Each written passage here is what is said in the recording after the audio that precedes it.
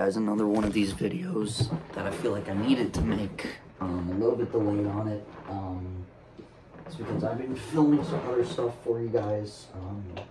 That whole Winnie the Pooh, Blood and Honey, and My Problem with Studios Nowadays, that came out a few days ago. I have my Ghostbusters review probably coming later this week for you guys. A couple other things, still working on some music still, but I feel like this is kind of something I needed to talk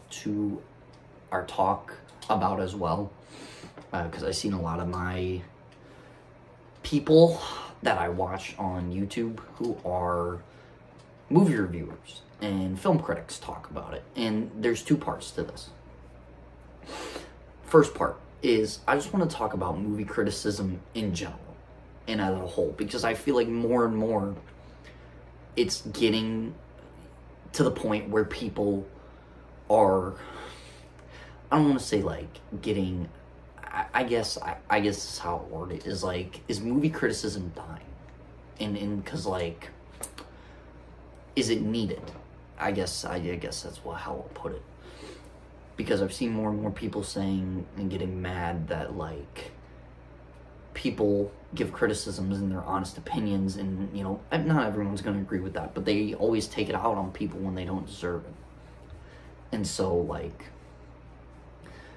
I'm just wanting to talk, that's the first thing I'm going to talk about. Do I think movie criticism is necessary anymore? Yes, I do. Because when you watch, I don't know, when you watch any one of your favorite YouTubers, or you watch any one of your favorite like movie critics, we call them, which I'm technically one of those. I'm not as big as the other ones, but I just do, I am that now. That is part of my channel, and that's what you guys come for. And so when you are a movie critic and you review movies, there are multiple things that you make sure you do. So the first thing is you review the good, the bad, and the ugly, because you want to give, like, for me, I want to give you guys my honest opinion of a movie, whether it's the good, the bad, and the ugly, so you can have a better understanding of what you want to go out and spend your money on, and what you don't want to spend your money on, and what you want to see and what you don't want to see. And I feel like that's very important, because most people are not going to want to go see every movie. And if you like a YouTuber that's a film critic and you see that they don't like a movie, then you can form your own opinion on it, and you don't have to go. And if you see that they do like it, you're like, hey, you know, I might want to check that out. So I think movie criticism is good because of that reason. I also think it's good because if you don't review a movie in its whole, the good, the bad, and the ugly, you're only giving people one side of yourself. One side of you as a movie critic. One side of you as your opinions on a movie. If you only review the good side of movies, then you don't get that other end of the spectrum that comes with being a movie critic, a movie reviewer. So I think that movie criticism and movie critics and movie reviews are necessary to people, to my audience, to everyone's audience out there, whoever you guys watch, so we can give you a good opinion and form a good understanding of if a movie is good or if it's not, talking about the good, the bad, and the ugly, and then you guys can kind of form your own opinions and go from there. So that was the first part. The second part is, this kind of leads into it, and I'm sure you've seen other people talk about it that are bigger film critics than me, but I want to just touch base on it because I am someone who does this. I am in that community, so I feel like it's important for me to touch base on it. But the Chris Stuckman controversy. First, let me say off the bat, I have been watching Chris Stuckman for a while. He probably is one of the first people I watched when it came to movie reviews, and probably one of the main reasons I got into it. I will say he had always been upfront and honest when he did movie reviews, and he has been doing it longer than anybody else, and he has gained a lot of subscribers, and he is like on this level. He is, and good for him for grinding and earning that, because he deserves it. So that's the first thing I'll say. So people are mad because there was a video that came out on Chris Stuckman's channel, I think a few days ago, or like a week or two ago, that said we need to talk about this or something we need to talk about. And it was him kind of like with a thinking face with Madame Web like over here in the thumbnail. And in this video, now the important thing to remember is I think about 2 years ago, he had said that he was done being a movie critic. He was just going to talk about the movies he liked, and he was going to be kind of a channel that celebrates movies, that celebrates the good of movies, because he's actually a filmmaker. I don't know if you guys have seen this project coming out, but it's called Shelby Oaks. I'm very excited for it.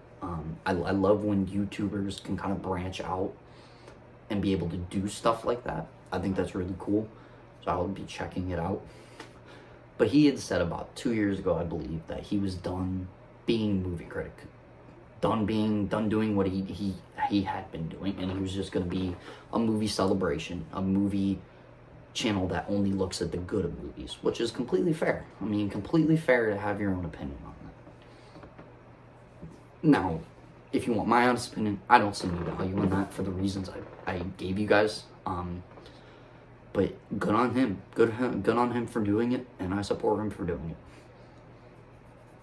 But the controversy kind of came, like all controversies come. It got blown out of proportion. A clip got edited out and spread on Twitter and X, and it was everywhere, and it kind of got out of the movie critics / review circle of YouTube, and it went everywhere. It was mainstream. And so in this video, I watched it. Now, the people who spreaded this clip around obviously did not watch it, because he didn't say anything bad. He didn't say anything negative. He didn't say he wasn't going to review it. All this video was him talking about studio interference, which I believe is another video for another day that I have to cover, because there are a lot of movies that come out that you can tell are constantly interfered with the studio.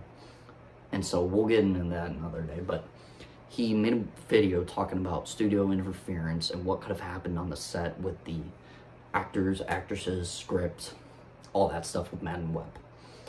Which is true. I mean, Sony could have been up there, you know what. I mean, this isn't for kids, but they could have been up there. But who knows? We don't know.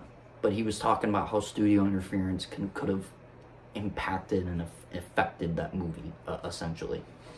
And people are mad and upset because they're saying in the video he said that he won't review Madame Web, which is not the case.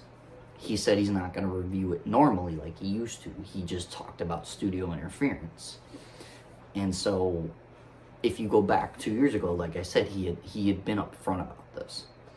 And so I think people just blew it way out of proportion. I think he never said he was not going to review it. He just said he wasn't going to review it normally, like he usually does. So I think that got blown way out of proportion. So I just wanted to come on here and kind of talk about that a little bit and talk about movie criticism in general. Because I feel like nowadays a lot of people are kind of misunderstanding what a movie critic is. They think that we just like to crap on bad movies, which is not the case. I don't want to sit here and what I did the other day and just crap on Winnie the Pooh, Blood and Honey, but I like giving you guys my honest thoughts, whether it's the good, the bad, or the ugly. I don't like seeing a studio fail. I don't like seeing a project fail. I don't like seeing actors and actresses fail. I'm rooting for everybody in Hollywood. I'm rooting for people to succeed. I'm rooting for good movies to be made with heart and passion and soul and drive behind them. But that's not always the case. Some studios, like I explained in my last video, are only there to make a quick buck. And once they have your money, then they don't care. They'll release a movie just to make the money, and there'll be no passion, no love, and no effort behind it. And I hate that, because you're essentially paying money for something that is not going to give you back what you gave to them, which is your time and your money. Like, you could spend that anywhere else. Instead, you know, you chose to give this movie a chance, and they sit there and they screw you. And I like I said, that was a whole nother video for another day. But I think I do want to talk about studio interference, because there have been multiple movies that have come out that I've seen that I'm like, what the heck happened there? And I mean, you can obviously tell there's studio interference, but just in general, I feel like that's a good topic to talk about. But yeah, I just wanted to get on here, talk about movie criticism, talk about a little bit more about what I talked about the other night, and talk about the Chris Stuckman stuff. So the studio interference video will be out this week, along with the Ghostbusters review. I might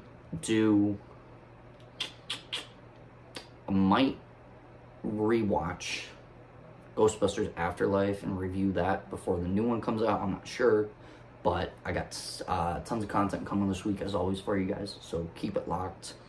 And we're trying stuff new. We're gonna try to make more of these videos. Let me know in the comment what kind of stuff you guys want me to talk about, whether it's stuff in Hollywood, it's movies, it's studios, it's actors, it's whatever you guys want me to see. You know, why do studios make sequels that don't need to be made? Like, whatever you guys want me to talk about that's outside the realm of just regular movie and TV reviews, leave it in the comments, and we will for sure do that. Anyway, have a great night. Peace, love, positivity as always. See you guys later.